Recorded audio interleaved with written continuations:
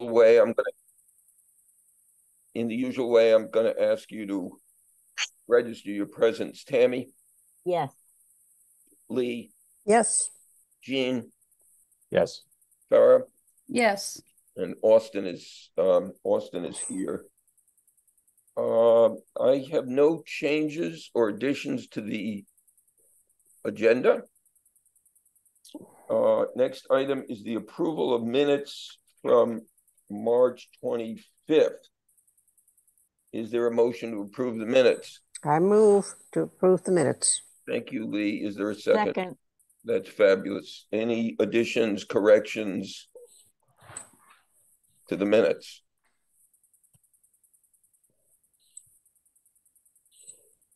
Okay. So I'm going to ask you to vote on approving the minutes when I call your name. Tammy, Yes. Farr. Oh, yes. Sorry, I did it in different order. Yeah, you did. Jean, Yes. Lee, Yes. Bob, Pam, the question is on voting to approve the minutes of March 25th. Yes. And Austin votes yes. Thank you very much. Public comment. Is there any member of the public who wishes to make a comment? If you would like to, if you would raise your hand.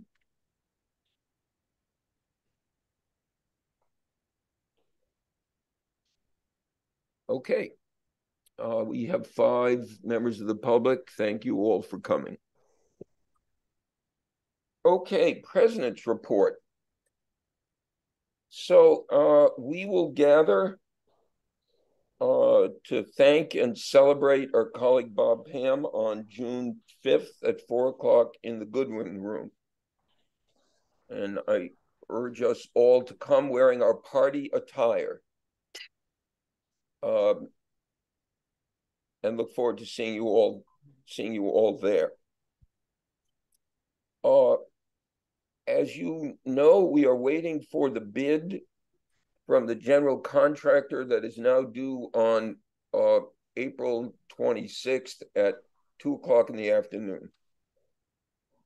We have received bids from subcontractors, and the bids that we have so far received are slightly under budget. Some of the items attracted some, 2 or 3 subcontractors. Some attracted only one. So we are, so to speak, waiting for the bids on the 26th from the general contractor, and we'll see how they come in. So I guess I'm giving you the report from the Jones Library Building Committee. The building committee will, of course, reconvene once we have the general contractor bid in hand, and once the general contractor is selected, to begin the work with the general contractor that is necessary to begin the construction of work. Sharon, do you want to just talk a little bit about what's happening with our interim location, please? Yeah. So we're really happy to have 101 University Drive as our location, and that will be our public facing location. On the first floor is where the children's department will be, and on the second floor is where all of the other public spaces will be, reference and the adult collections and some computers and ESL special collections. Then because that space, as much as we love 101, it's not big enough to hold our entire collection. So at 65 University Drive, we'll be having our pageable collection. So those will be the collections that patrons can ask for, and then librarians will go and get them. And because those 2 spaces aren't quite enough, there will be a third space that we need for our collection, specifically for the adult collection. And that's about about 8,000 items, give or take. And I just got word this morning that Amherst College will be housing those items for free for 2 years. This is really, really spectacular. It saves us quite a bit of money. And it's just an amazing thing for them to do for us. So shout out to Martin Garner, the director over at the Frost Library at Amherst College. We've been working hard on finding locations for our fine arts collection. An auctioneer came and took some items like our rugs, and these are all items that are not on our fine arts collection, and some smaller items, a doll collection, so things that don't have anything to do with they don't fit into our mission, our collection development policy. Our Grillo mural, which is one solid piece that has been hanging in the library for 30 years. Our curator is working with experts from the Mead Art Museum and from the Williamstown Clark Art as to how to take it off of the frame and roll it so that we can store it for a couple of years. Programming.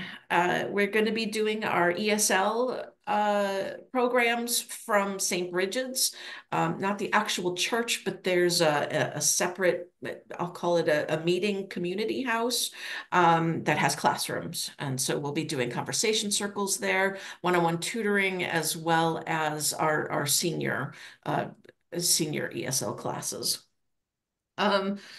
Technology. So technology is going to be a bit complicated. So once we do close, it's going to take a couple of weeks at a minimum in order to build out the infrastructure at 101. We're going to be reusing most of the equipment that we have at the Jones. So it'll be an interesting dance of shutting down the Jones and then really the library being offline for quite a bit. The library meaning the Jones, not the branches, in order to set up at 101 and then restart at 101. There will be security cameras and the patron counters. Those will all come back into play. And again, so regarding timeline, let me fast forward to the timeline. These are all issues. Nothing is set in stone yet. We won't know until the GC bids come back, but we're looking at closing the Jones in May, and that could be early May, it could be the middle of May, it could be the end of May. We're not sure yet. And as far as moving, so once we close the Jones, we're going to have to pack it all up. Staff are going to pack it and deal with all the IT stuff. And that's when we will start by increasing the open hours at the two branches. And then in early June, late June, sometime in June, that's when we'll actually move all of the stuff from the Jones over to 101. And again, we will maintain increased open hour schedules at the branches. And then in early July, mid-July, we'll reopen at 101. And that's when the hours will go back to normal at the two branches. I think those are the highlights.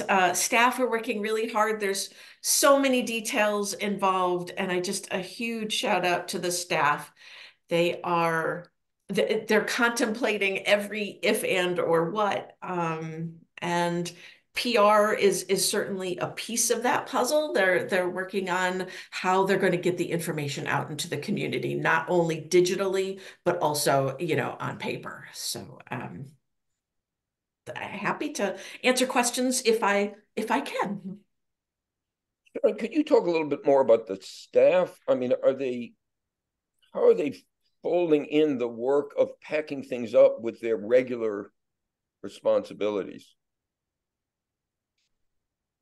Sharon?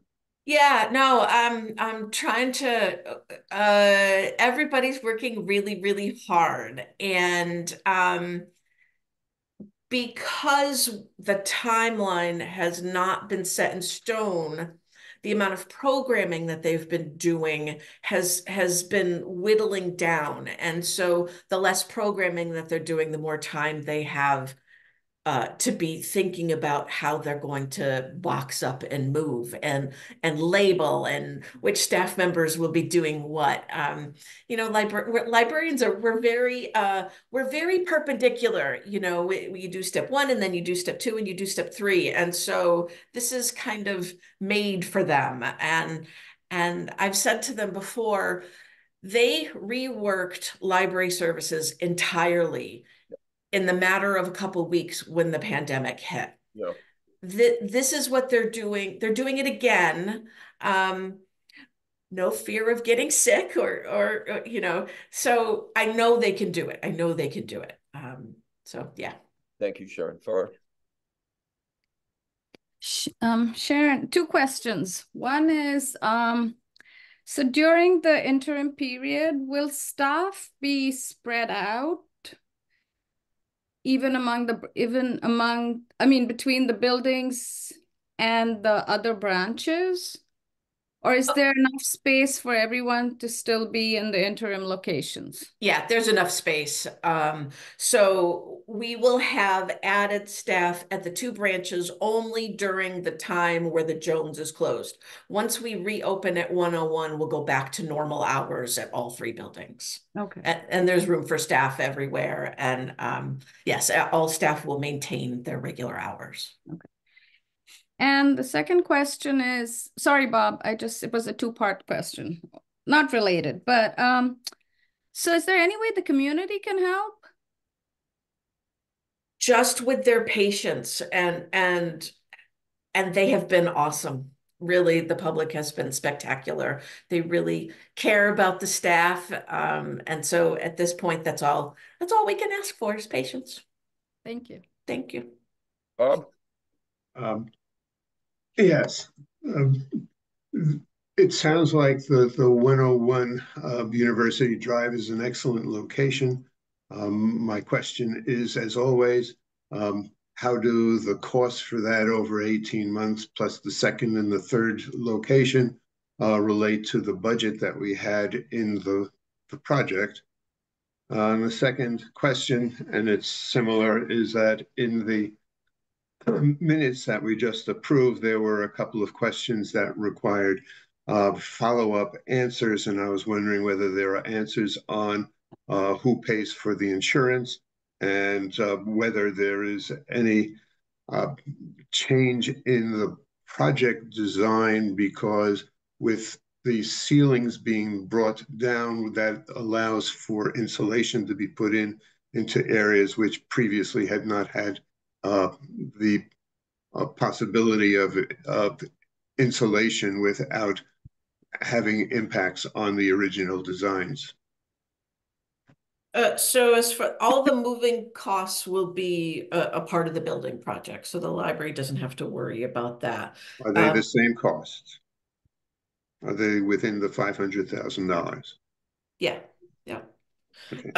The insurance will continue to be paid by the library, just as it always has. And as far as the installation goes, I did ask, and the answer was no, we still can't do that because of costs. It would cost more. Okay.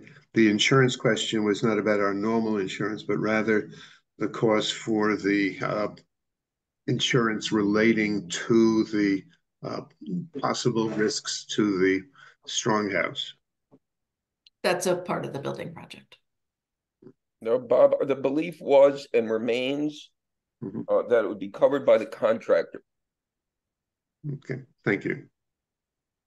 Okay, any other questions relating to the building project or the interim location? I will say for myself that in terms of an interim location, it's almost unimaginable that we could have found a better one.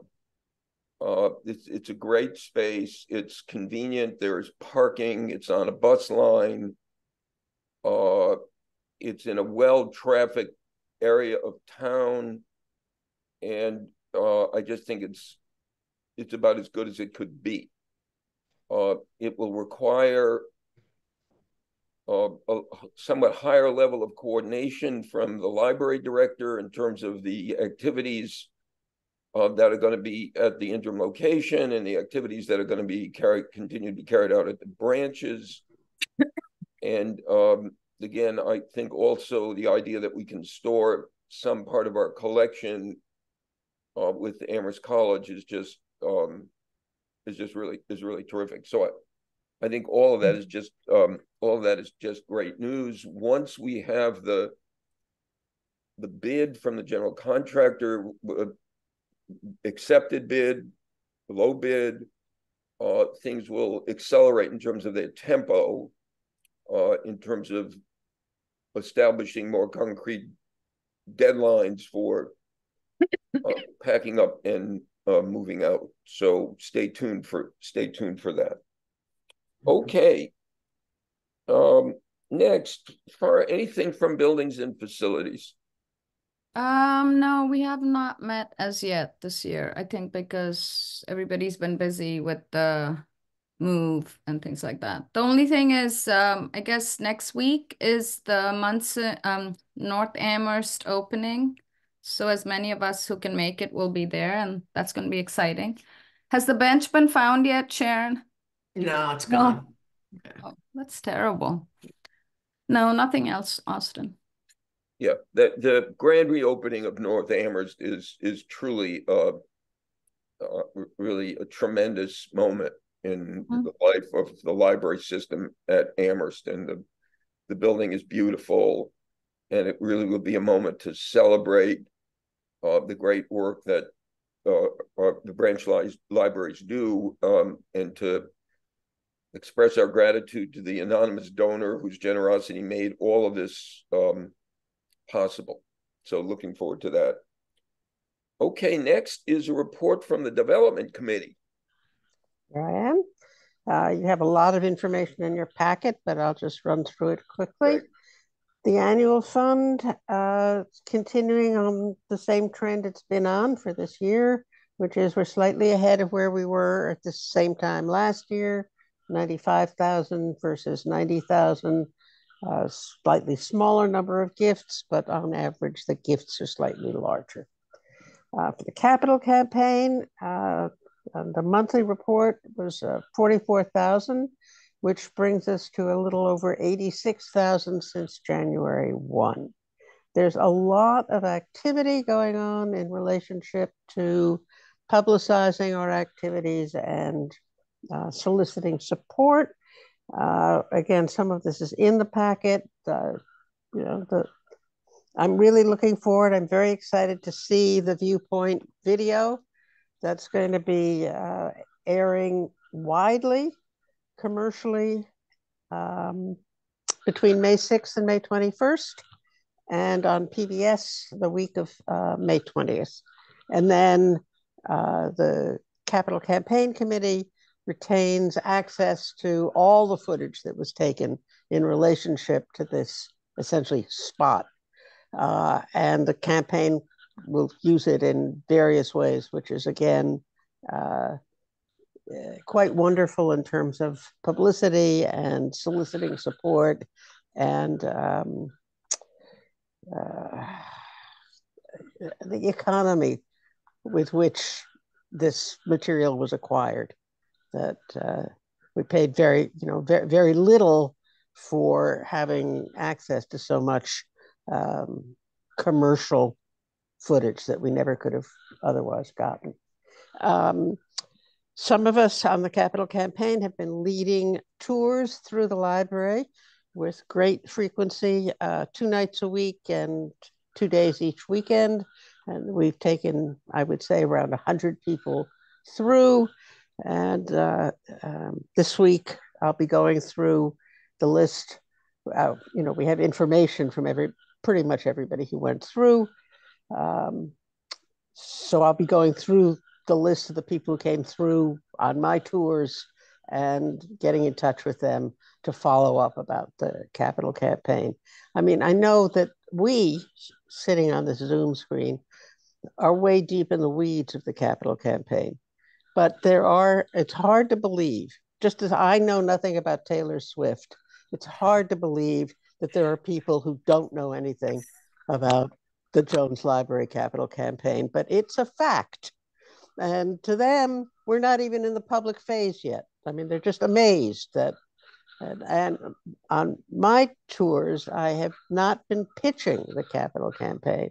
I've been very careful to say I'm taking you on a tour to let the building speak to you about its need to be renovated and expanded. And I believe that that message has gotten through, but I will, as I say, follow up with the nearly 100 people who have gone through so far. In addition, we've taken some special people on special tours. These are people who we know have the capacity to give significant gifts. Obviously, I'm not going to tell you who they are. And they have made oral commitments, but we don't record those until we actually get them in writing. So I'm looking forward to at least 3 substantial commitments confirmed in the very near future. And in addition, we've started to identify many of us in the capital campaign are people of a certain age. We are trying to identify people who are younger than we are, including people who live in town, whether or not they grew up in Amherst, but also because there's a network of people who grew up in Amherst, went to the Amherst schools, know the Jones Library, don't now necessarily live in Amherst, but they're connected via Facebook and other social media.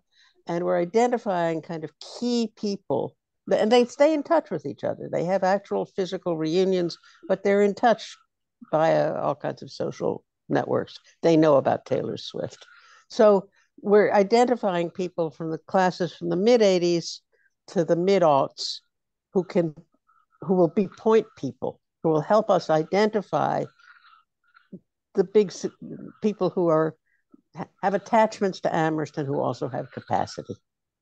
And so that we're in the early stages of doing that. I think that's pretty much what I have to say, although Tammy looks as though she has a thought.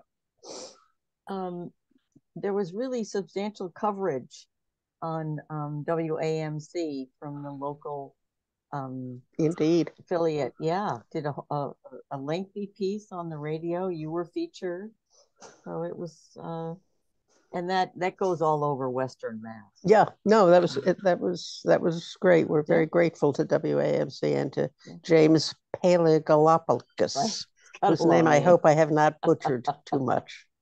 Sounds close to me. So I see Bob. Bob? 2 questions.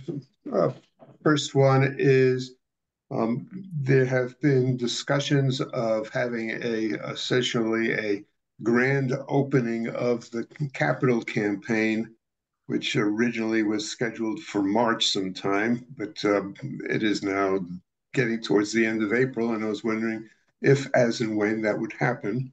And the second question has been a question I've asked a couple of years, which is that in addition to going to people who have graduated from our high school, we actually are the host to a couple of colleges.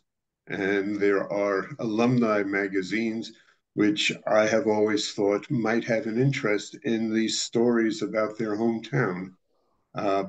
And I simply have never heard of any attempt to get that into any alumni magazines, and alumni have been known to be generous to their alma maters, and sometimes some of them think of Amherst as being part of that. Is that addressed to me? Well, it's a general suggestion which I've been making for a couple of years. Yeah. Either. I just didn't want to interrupt anybody else who wanted to. I actually have a connection, because of my past life back to UMass Amherst. And so I will ask about UMass Magazine. That's all that I can say. I mean, I don't know what their policies are. I don't know what their interests are, but I will certainly ask. And I think the capital campaign is waiting until shovels in the ground, and then we will have a giant festival celebrating with hard hats the public launch of the capital campaign. Thank you, Lee. We'd hope to do something in the building, but I think the timing is just going to be too tight. Other questions about the capital campaign? Farah, did you want to ask something? It's not related to the campaign. Oh. Lee, did you know that Taylor Swift has a new album out? I think even I, living under a rock, have heard something about that. About is this the one about the poets? Lee is volunteering to lead the Taylor Swift subcommittee, and we'll get monthly reports about the latest developments in Swiftie land. We should be so lucky. Lee, one thing that might be just useful for all of us is to be reminded of what I'm going to say, some process questions. So could you talk a little bit, just in a general way, about the process of reaching, cultivating, closing with donors? I mean, it is a tremendous amount of work.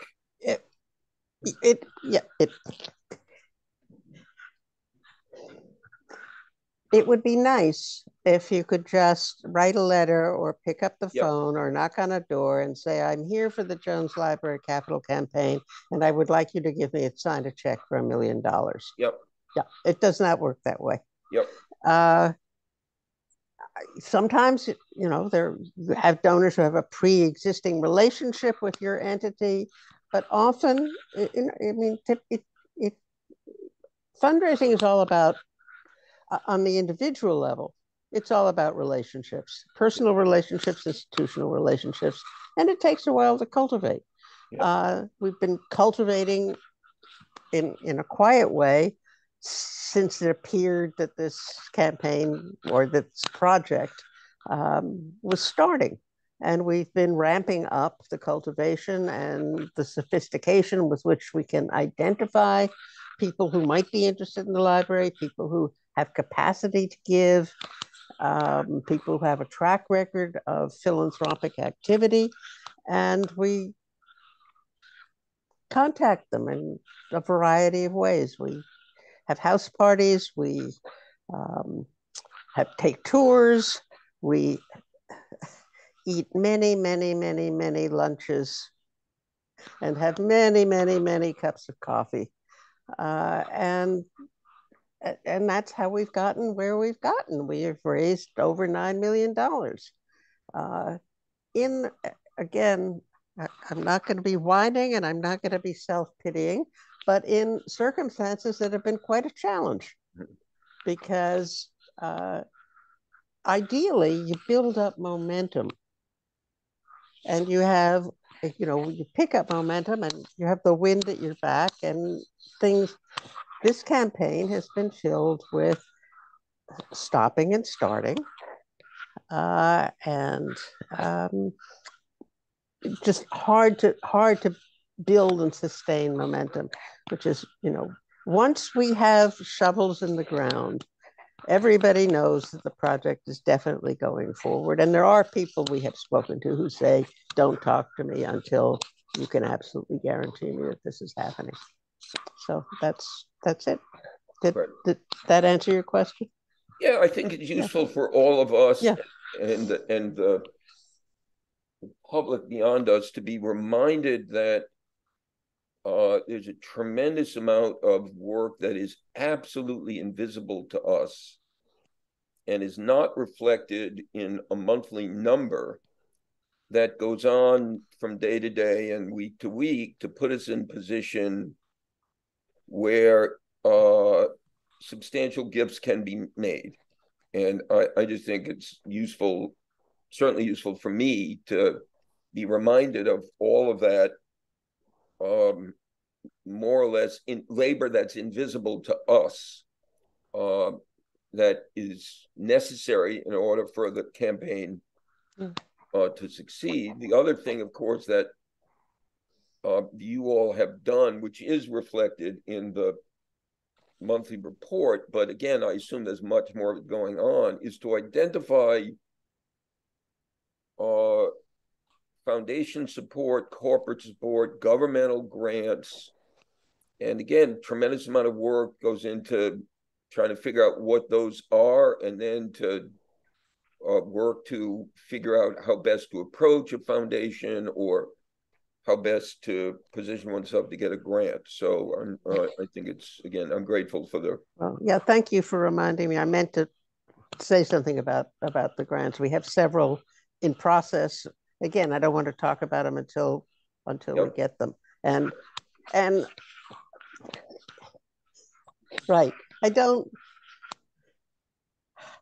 like to dwell on the difficulties, which is why you haven't heard much about them. I just like to put my head down and get the job done. Yep. Okay, thank you, Lee. Bob? Yeah.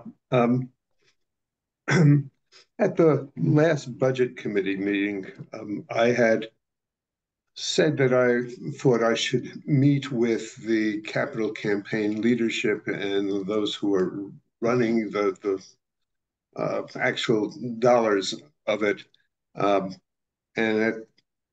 I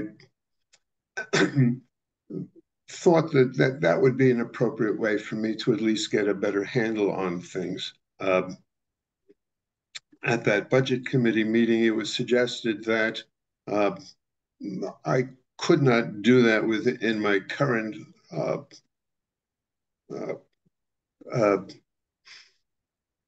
role without first getting an approval from the board. My reading of the MOU with the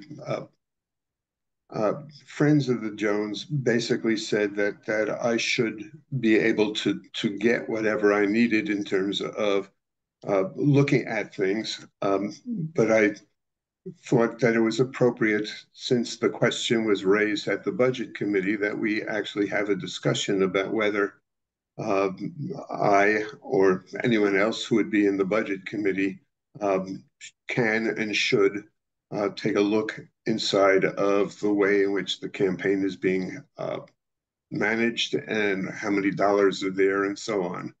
So I am bringing that up here and now so that we can at least have that discussion, and either I can know that it is within or not within my scope of duties. Bob, can you explain a little bit? I'm not clear what it is that you're what is it you're suggesting? I mean, look at how the campaign. I'm sorry, how the campaign is being managed. Just if you could explain a little bit what you have in mind. I had suggested that I meet with Kent and Ginny and Nat and just see exactly what is happening, and how it is put it into bank accounts, and how that all functions at a more concrete level. It seemed to me that was simply an appropriate thing to do, and the budget committee discussion basically said you should really go to the board before you go and do such a thing. So here I am.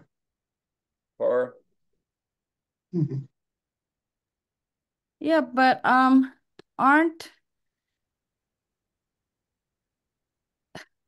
why would we want to micromanage another committee? Like, don't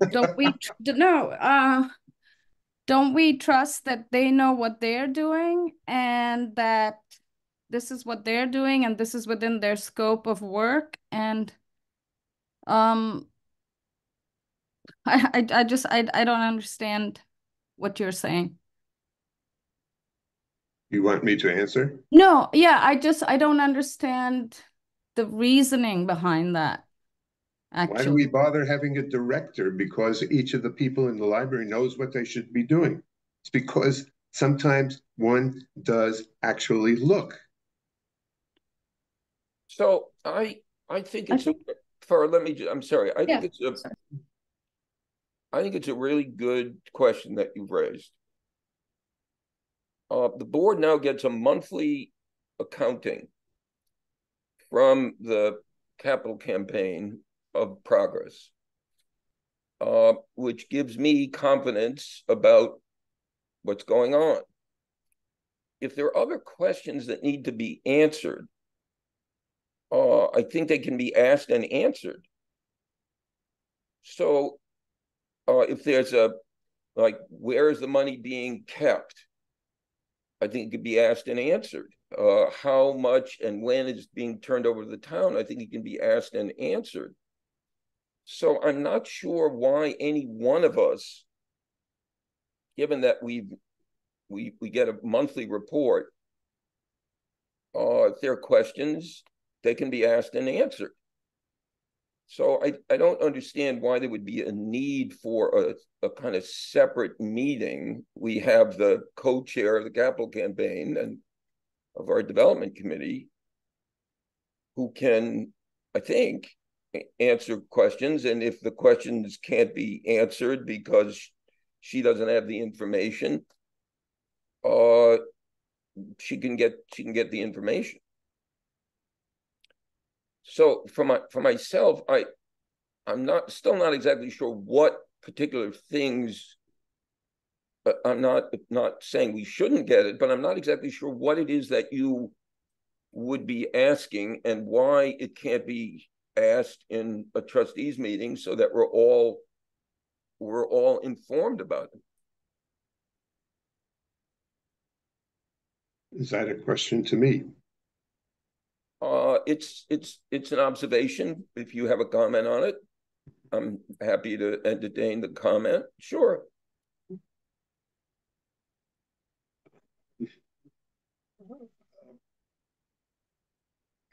The actual pace of receipts has been substantially lower than what I had been led to believe would occur. So I am very interested in knowing whether the actual receipt rate is going to likely change based upon what they are actually doing, behind the wall, if you will. In addition, there are a series of individual policy decisions that are made which deal with the dollar amount which is ready to be released, which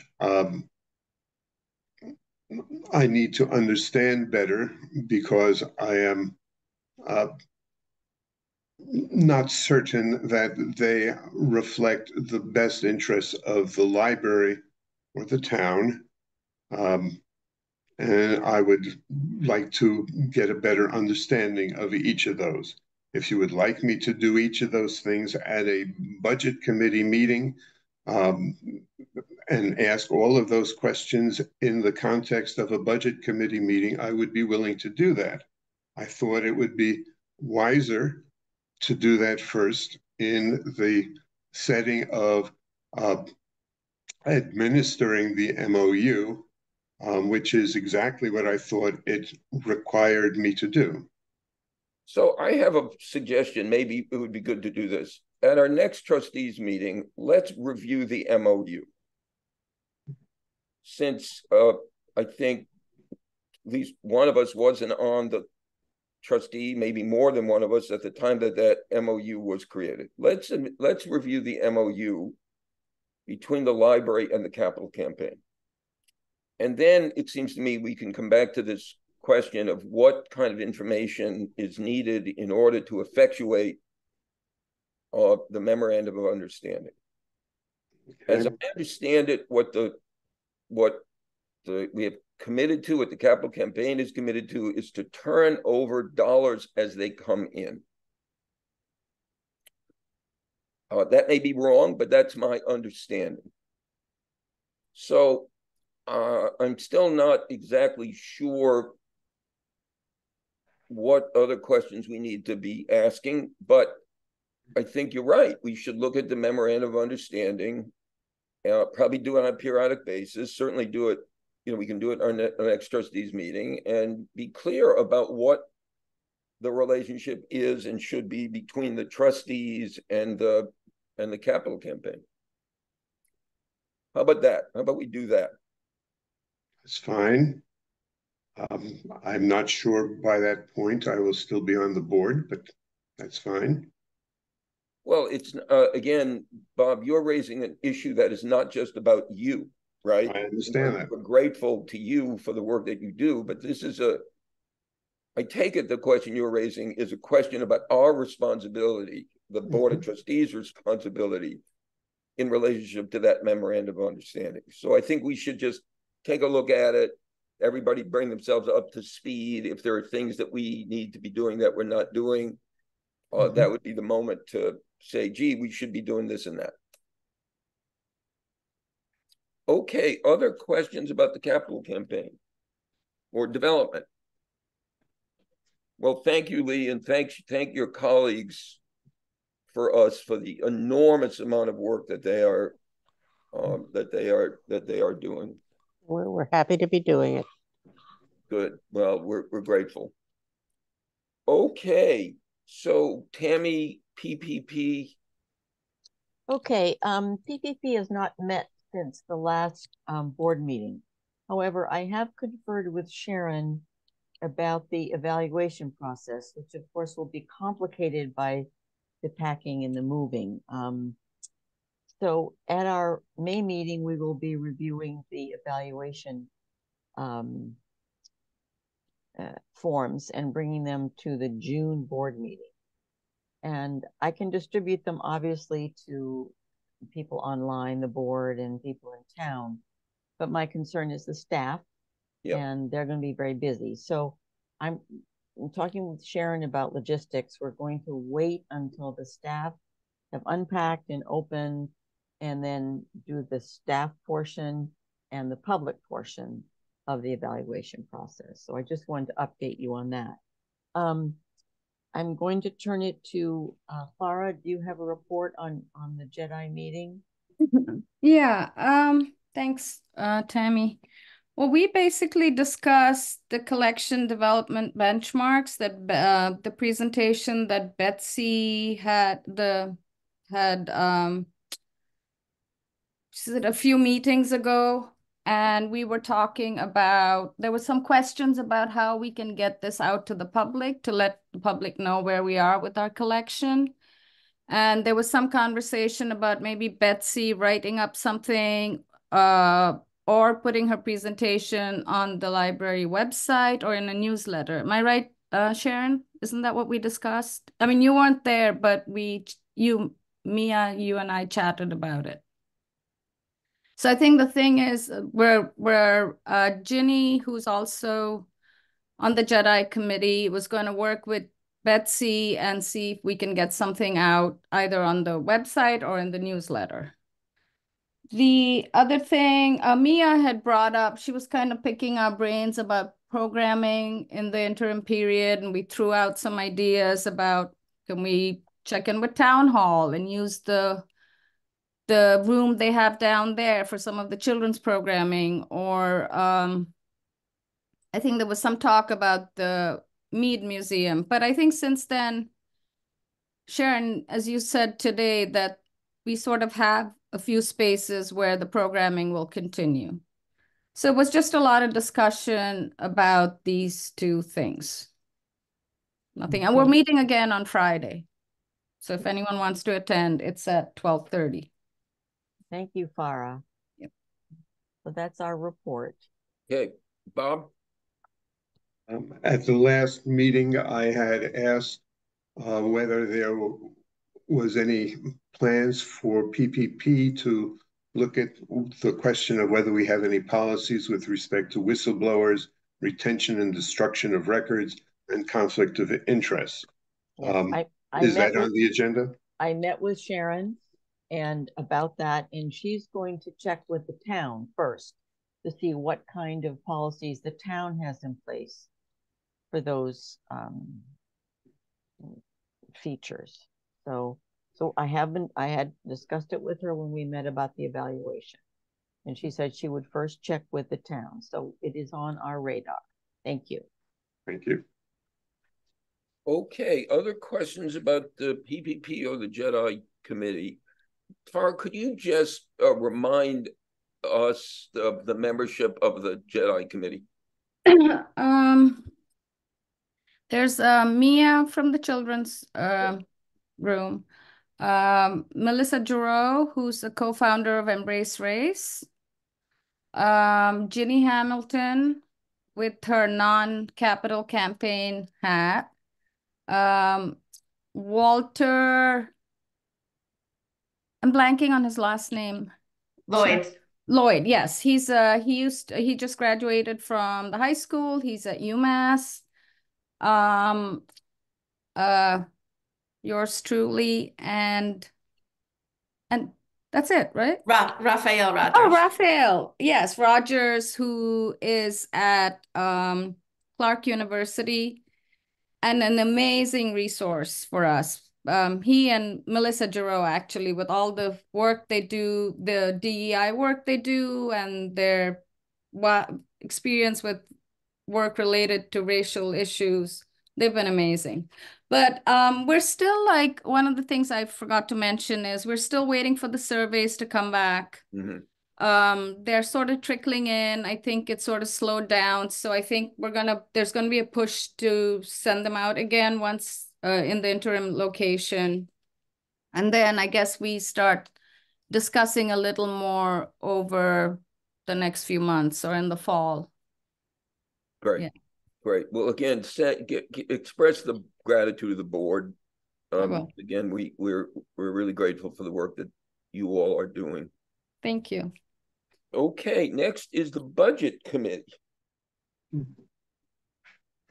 Well, the budget committee was canceled this past week, so it did not meet. There are minutes for the last 4 or 5 budget committee meetings included in the packet. The one item which is on the agenda here is a proposal for an organizational credit card for the Jones Library. I have had some discussions about this with John Shannon, who is our business manager, but I had not seen the proposal until it was put onto this packet. It basically reflects my discussions with him, although the budget committee has not looked at it yet. It calls for basically 2 credit cards to be credited to the library, one for small items which are currently used by staff for small items, like if we are buying $5 gift certificates for a kids program. Right now, the way that works is that a staff member essentially puts out the money and then gets reimbursed. And that's really not a very good way to do things. And then there's a second card which would require approval by the appropriate level of authority, the budget committee chair or the treasurer or the vice treasurer or the for contract work, which is of a high value, but where the vendor is basically recommending strongly that excuse me a second.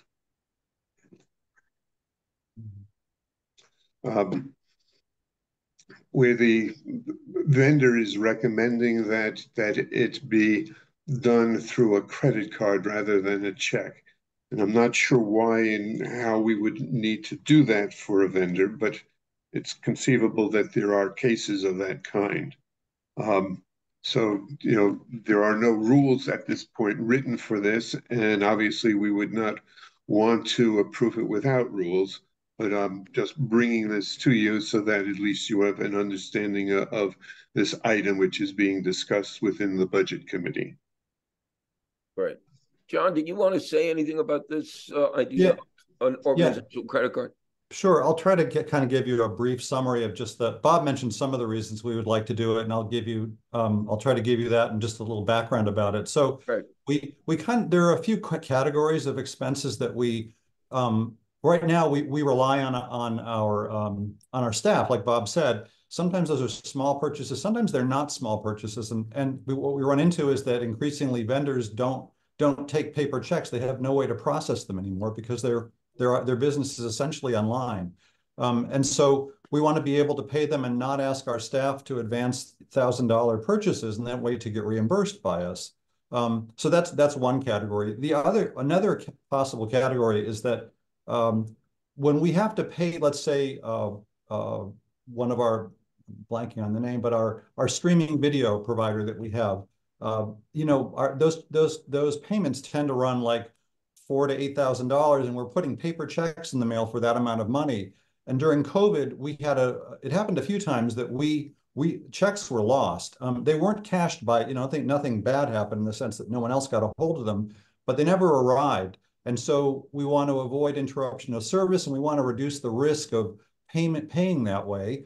And also recognizing that more and more vendors don't want to get checks in the mail. Some vendors are fine, some are not. So the issue we've had getting a credit card, and it's true for most nonprofits, is that most credit card companies they don't want to face a library. They want to face a board member often, in the case of a nonprofit. And that we don't want to ask board members to do that, because again, we're asking an individual to assume that risk for the library in this case. And so there's an organization that specializes in credit cards for nonprofits. We, the library, would be the customer. They would approve us. We would have the ability to have one or more cards, as Bob said. The credit card issuer, it's Commerce Bank and MasterCard are partnering with this organization. They'll give us they'll give us a credit limit when we apply. We can then have per card limits. So if we have a card that we want staff to use where we know they shouldn't have to spend over a certain amount, we can set that limit ourselves. And we can set a different one for, I would say, kind of the vice treasurer, deputy treasurer role as well. The reconciliation process would look probably very much like it does for invoices. We'd have the same controls over it. We would pay it out of our corporate checking account at the end of every month, just like we would with any other kind of card. But the advantage would be that we would be able to, that this company charity charge would be facing the library and not an individual. So that's kind of a brief overview of what it would look like.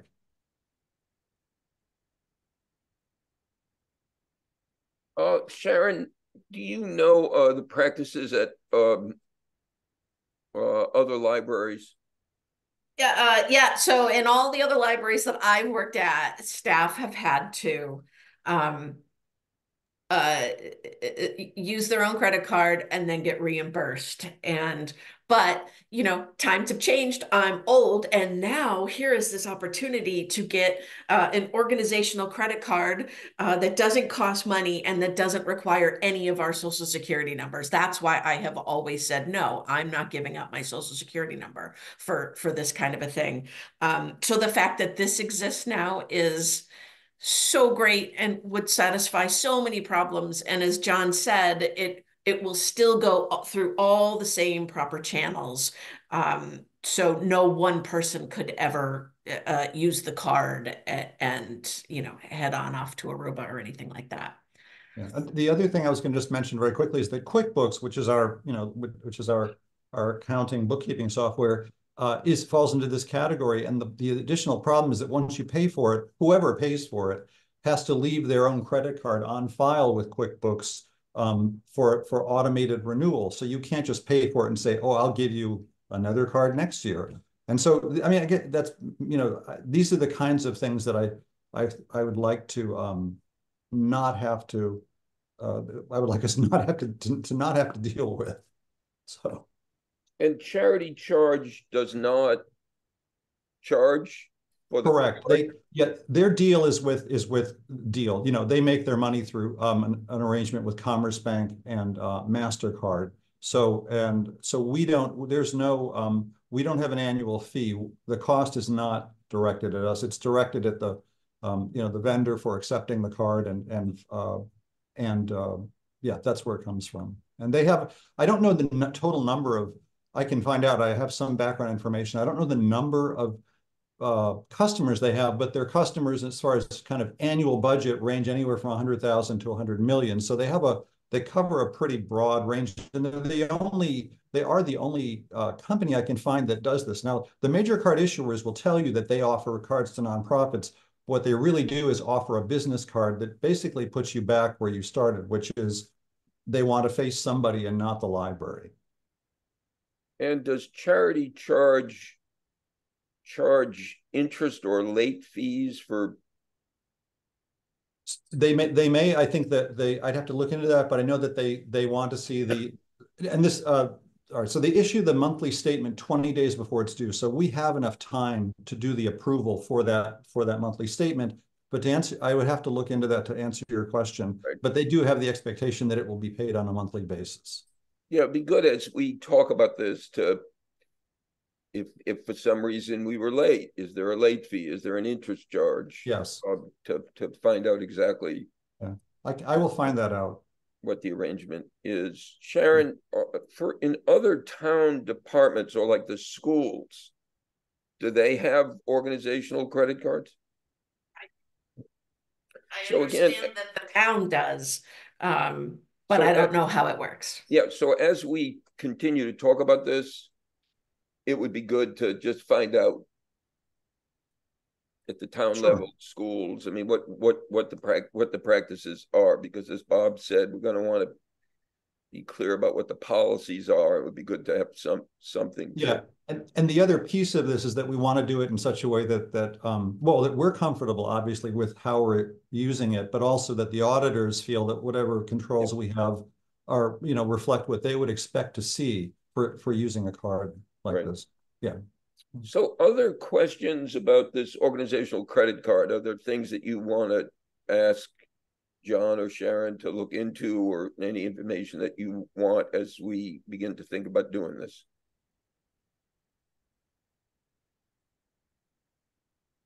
Okay. Well, we will look forward to more conversations about this. Thank you for raising it, and we'll look forward to getting more information about it. Great. Thank you. Bob, anything else about the budget from the budget committee? I believe we have submitted the budget for next year to the town. It has been amended to add $25,000 to the two areas which I had recommended. It is based upon, I guess, Sharon's best understanding of what the costs are likely to be in our new facility. Yep. Okay. Thank you. Any other question about the budget? Okay, next, investment, Bob. Okay, we met comparatively recently, but that covered only the period through December and January. We have not yet met on the March quarter.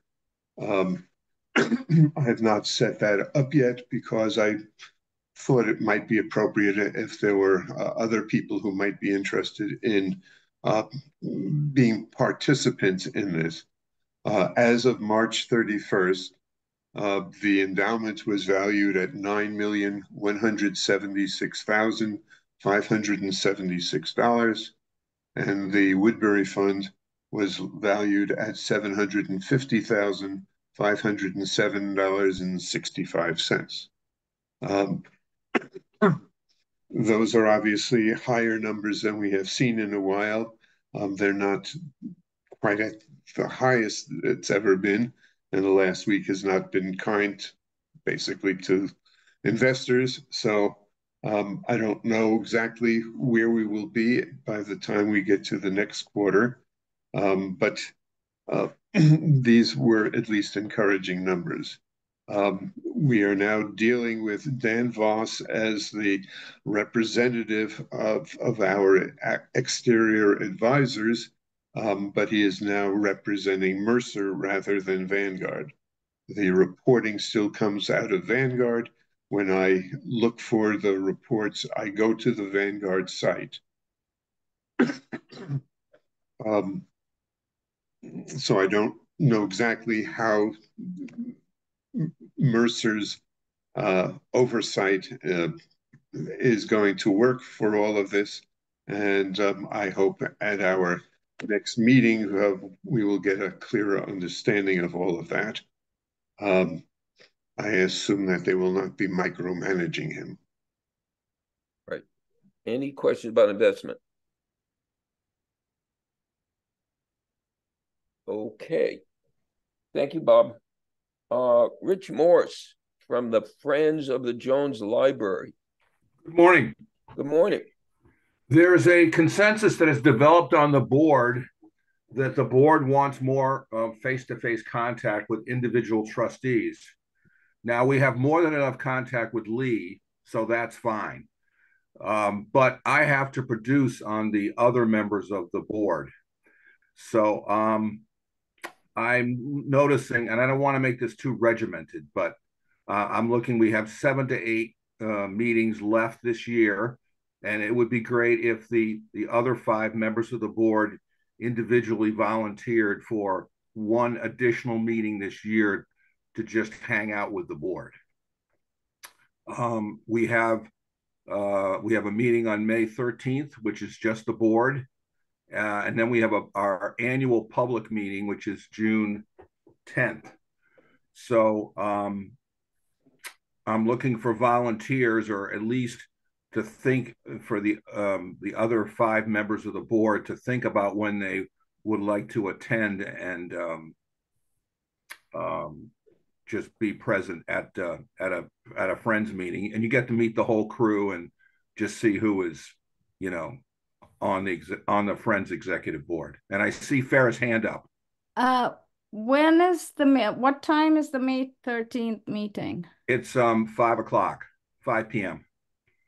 And it runs about an hour and a half. And Rich, could you say, Tammy, just one sec, Sure. Rich, could you say exactly what it is that you want? So you want a board member, which sounds like a great idea, to come to a meeting. I think there's just a general sentiment on the board that that the Friends have gotten sort of out separated from the trustees. I'm not looking for a lot of contact. I'm just looking for some. So and just so the trustees know who the Friends are and what we're doing and how we discuss and that kind of thing. So you're basically looking for a board member to come and kind of sit in the audience and watch what goes on. Yeah. I can do the 13th. Okay. Just, I'm sorry. So in the past, pre-COVID, we had a tradition of meeting once a year, the board of the library and the board of the Friends. And are you suggesting this as an alternative to that, or you like this better than doing that? Have you thought about that? I think there was some concern about having too many board members at a Friends meeting regarding open meeting law, that sort of thing. And by the way, I did not really know about this tradition. And if you want to reinstate that tradition, that might suffice. But that hasn't come up. What has been suggested is having Lee have a guest with her from the board. Sharon? Yeah, so I did mention the joint meetings, and it's not that they were against that, but they were way more interested in really you guys going to their meetings. They want to know more about you personally. They want to get to know you more that way. So they thought having these, like intimate one-on-one as opposed to these, really public and structured meetings. Okay. Tammy? Yeah, I had planned to come to the annual meeting at Munson. Well, So that would be great. I'll come to that. I used to be the representative before Lee, but now some of the board members have changed. I do know some of them, but I don't know all of them. So I'll come to the annual meeting, which Well, is that checks 2 members off my list right now, and then I can chase Austin, through the fall or whatever. I think maybe, Rich, the thing to do is to send the calendar of meetings to Sharon. Sure. And Sharon can, Gene isn't here right now. We'll have a new member, when Bob leaves. So if you'd send it to Sharon, Sharon can send it to all of us, and people can opt in and say, I can do this in November, I can do this in September. All right. Well, thank you, Farah and Tammy. I appreciate that. Thank you very much. Other than that, I don't know. Lee was at the meeting, at the last meeting. Is there anything more that I need to report? I think I got it all. I think I've got what's most important. Yeah, Sharon was there, and the Friends gave some money for programming. Yeah.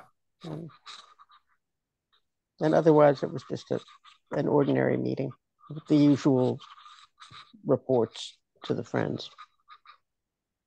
If I missed anything, Sharon will pick it up. Rich, anything else? Nothing else. Thank you. Thank you. Thanks to the Friends, and we will look forward to. What I do is I report back about these meetings with my particular perspective to the Friends. We forgive you. I mean, we're grateful. All right, Sharon. Yeah, so the first thing that one of the things that the Friends approved was $4,100 to be withdrawn from Woodbury for museum passes for FY25. And so I'm asking that you all approve that as well. So you want us to vote to approve this? Correct. Okay, is there a motion from a board member? So moved. Is there a second? Second. Okay, any discussion? Okay, voting to approve. Farah? Yes. Bob? Yes. Lee? Yes. Tammy? yes. And Austin votes yes. And the only other thing that I wanted to talk about was the library on Saturday. We hosted Tony Dieter, Lizzie, Holly Black, and the first session of Spiderwick Chronicles, the new series that's out on Roku. It was awesome. It was our last big event that will ever happen in the Woodbury Room as it stands now. The place was packed. There was over 100 people. Wow. Some folks came from, there was Rhode Island, there was Washington, D.C. represented, a ton of college students, people and little students, just people who love fantasy. It was so great. So huge shout out to the children's department. They put a lot of work into this. There were some IT issues, but it all got solved. They brought, they're famous now, and it was just a really great event. And so I just wanted to tell you that. Yay. Right. That's it. So I have a question, Sharon, on a somewhat different subject. You may be able to answer this. If you can't answer it now, you might, like, at a future meeting. Several states in the United States are considering legislation to protect libraries and to protect librarians. Connecticut, New Jersey, California are among those states. I don't know what the status of whether there's any such legislation already existing in the state of Massachusetts, or whether there is, if there isn't, whether there's any sense that there should be. And I wonder if do you know of whether there is any such legislation in the state of Massachusetts? I know they've been working on, not necessarily to protect librarians. Massachusetts is thankfully way different from Florida and Texas. Um, we're not losing our jobs because we're putting gender queer on our shelves. But unfortunately, my colleagues in other states, that's exactly what's happening. There are initiatives right now in Boston regarding access to online um, audio. For example, right now, libraries have to pay a lot of money in order to have access to these items, and it doesn't necessarily, the access doesn't last forever. There's a cutoff date. And um, so, so there's that piece. I will have to look further into the question about actually protecting librarians. Yeah, you again, if you could, you might consult with the State Library Association, and see what they are, what they think. Alas, unfortunately, Massachusetts is not immune to some of the problems that have emerged in Connecticut and New Jersey. So this is not just the Florida and Texas thing. But I don't know about Massachusetts. I don't know what's there. I don't know what the Massachusetts Library Association is doing, whether they think adequate protection. But it would be good if at a future meeting you could let us know what you find out. Absolutely. Thank you. Okay. Anything else for the director? Mhm. Yeah, Bob. I have for a couple of years been collecting printouts of the uh, newsletter published by a Connecticut library where we used to live. Um, it is in many ways a much easier and more attractive presentation of things that are done. Since we have not met in person in a couple of years, I've not had any real way to uh, talk about it or show any of those things. So what I think I will do is I will bring it to the library, and if Sharon would make sure that it was available whenever board members are in the library, they can take a look at this folder of materials. And if the people who do the actual preparation of our newsletters online could take a look at it, it might be helpful for all of you. Right. That sounds great. And Bob, again, I say this with a sense of, I ask this question with a sense of sadness. Do you yet know when you may be resigning from the board? I ask because it would be, we want to have as little of an interruption in terms of the full membership of the board. Do you yet know what your plan is? I, at this moment, think that I will be doing it next month. I think I've probably got one more meeting of the investment committee in Right. me, and maybe one more meeting of the budget committee, Right. and possibly a meeting with the capital campaign staff. But we will see about that. But Right. basically, my thought is I will probably be resigning in May. Okay. My plans to leave have not changed drastically, although I have not yet sold my house. And so if there are people who are listening in who want to uh, take a look at the house, I have a broker. Okay, I don't think this should be a commercial, Bob, but good.